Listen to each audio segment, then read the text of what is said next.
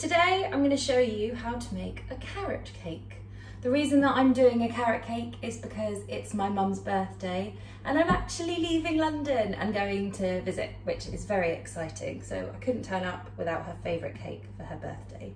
So what I've done is I've preheated my oven to 170 degrees Celsius and I've got an 8-inch cake tin that I have greased with butter and lined with some greaseproof paper. I've tried to be as neat as possible today. So the recipe that I'm using is from Hummingbird Bakery, and that does actually say that you should use 3 separate 8-inch tins. However, I only have one deep one, and I don't really have the space or the inclination to then buy 3 separate shallow tins. So what I do is I bake it for a bit longer at a bit lower temperature, and then I slice it when it's out of the oven. But you can do whichever way you prefer. Either use an electric hand whisk. You could just whisk this yourself with a non-electric device, but you will need some elbow grease. I've got my paddle attachment in my mixer.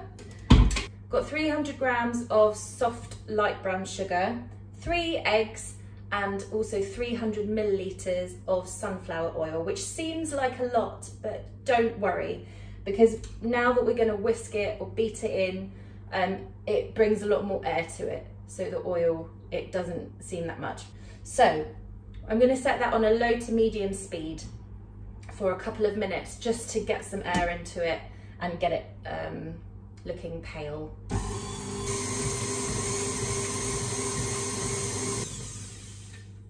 Okay. Also, what I've measured out is, it's all pretty simple actually. Another 300 grams of plain flour. I've then got 1 teaspoon each of bicarb of soda and baking powder, and half a teaspoonful of salt. Then we want to add 1/4 of a teaspoonful of ginger. You can add, this is all kind of to your taste. If you love ginger, put a bit more in. I'm not, I think this is just for the slightly warming quality that it has. It's not a ginger cake, it's a carrot cake. And carrot cakes are generally more cinnamony. So you want 1 teaspoonful of cinnamon. And all we're gonna do with this is we're gonna keep beating this. This is a good thing about using plain flour, is that you don't have to, a lot of the time, you don't have to fold it in like you would self-raising, because you have got bicarb and baking powder to really give it a lift. So I'm just going to add a little bit at a time and keep that mixer beating. So if you're using an electric whisk, keep doing the same thing, but don't put all your flour in at once, because otherwise you'll be covered in it.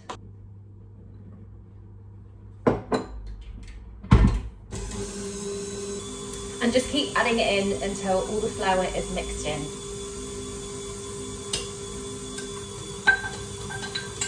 And one more thing, you want just a little bit of vanilla extract. So I'm just going to put half a teaspoon in. And then I'm going to give the bowl a scrape just to make sure that I've got absolutely everything into the batter. One last mix. Lovely. What is a carrot cake without carrots? Luckily I've got some. So the last thing I'm going to add into this really lovely batter is 300 grams of grated carrot, and you just put that in and then mix this bit by hand. If you like nuts, or whoever you're making this for is okay to eat nuts, you could also add in 100 grams of chopped walnuts. That works really nicely. However, I'm always a bit cautious with nuts, especially if I don't know who is going to be eating this cake, if there's any nut allergies. I don't want to kill anyone. But check. Should look like that. And then you just want to take your prepped tin and pour it in.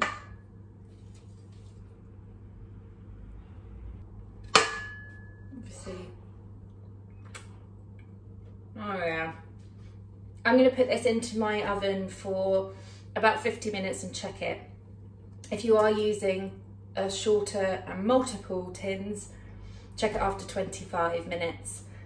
Basically, when a skewer is inserted and comes out clean, or a fork or a knife, whatever you have, the cake is done. But I know this is going to take a bit longer just because it's all in one pan. That's now come out of the oven. It took just over an hour for me. And for the eagle-eyed among you, yes, I do have my top on inside out. So just goes to show how early I got up this morning to make this video.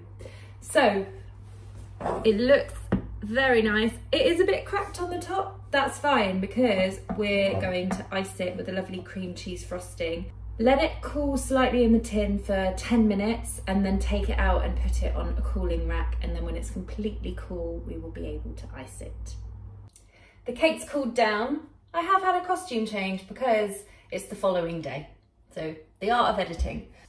We are going to make some icing now. The first thing you need to do is take 50 grams of unsalted butter and just put it on a really gentle heat on the hob. We just want to melt it down. It doesn't want to be hot. So that's done. I'm going to turn the heat off. In here, I have 200 grams of cream cheese and I need 400 grams of icing sugar, but I'm going to add that slowly because if you add it all at once, you will be covered in icing sugar. You can use an electric whisk for this as well. I wouldn't, you could do it by hand, I suppose, but it just makes it a lot easier to do it with an electrical gadget. So, oh, yeah, I'm going to put that on fairly low.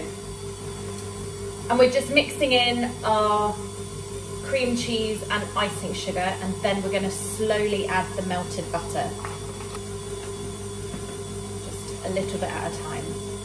Every so often, just make sure that you're scraping down the bowl. And then put it on a low speed for now, and we're going to slowly pour in that melted butter. And when it's all mixed in, you then can ramp up the heat and really start whisking it.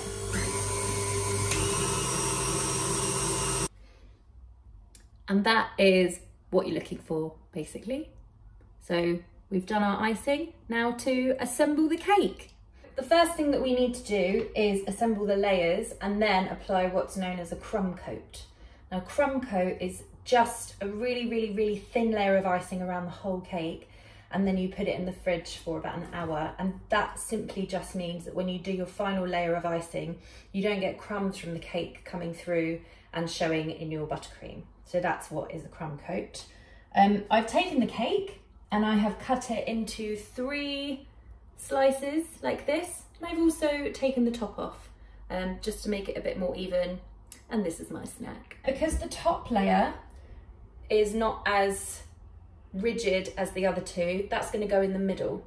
So what I'm going to do is then take the second layer of the cake. I'm going to take a little tiny bit of this buttercream, spread it on a board, and then I'm going to put that layer on like that.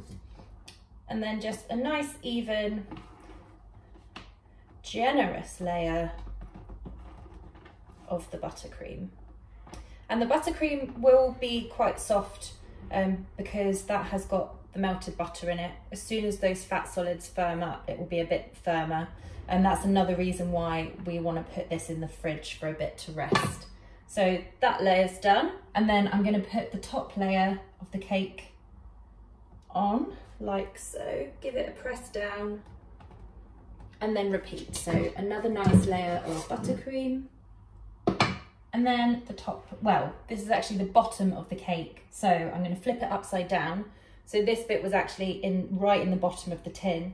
And as you can see, that gives a really nice squared, flat layer to the cake.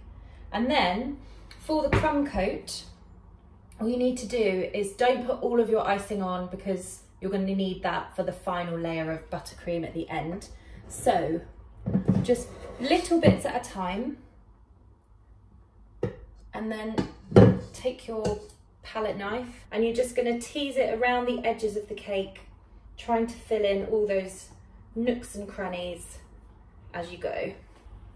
And if you're not too bothered about being neat, you can just slap all this frosting on the cake. There's no rules for this.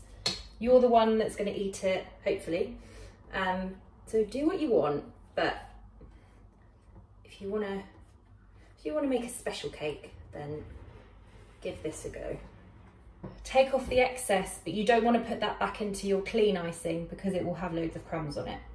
So we're just going to take it off bit by bit, and then just keep moving around the edges of the cake. Make sure that every single bit, if you get bits that are kind of coming out, that's fine. You can sort of smooth it out.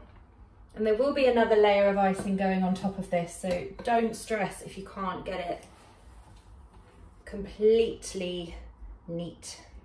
I'm now going to put this in the fridge for about an hour, at least an hour, and I'm going to put the rest of the icing in there as well, just to firm up slightly. So have a break, make a tea. I'm going to eat the cut off that I showed you earlier, and relax for an hour. It's a lot cooler now and it's quite firm, which is exactly what we want to see. So that layer is now set. So all we need to do now is add a final layer of frosting to the outside of the cake. We're going to do the sides first. And you just coax it down the side of the cake.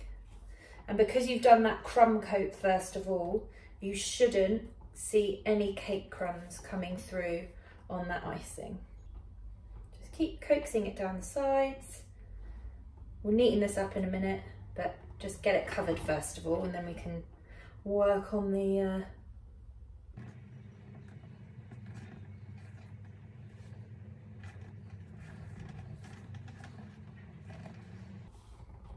So even if you just wanted to kind of have it like this, you just keep kind of smoothing around. So, got a good tip actually. Take a big palette knife and some warm water and just dip that in the warm water, and it basically heats up the icing, and you just want to just hold it flush to the side of your cake. And actually this icing's a bit, and you just get quite a nice smooth finish on the sides. And we're going to do the same on the top, just swivel it round like that, and then just a little bit on the sides.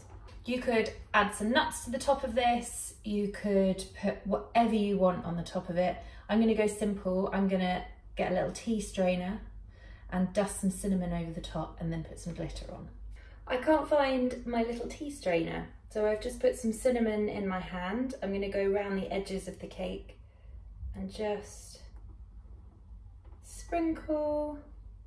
You don't want loads because it'll be punchy.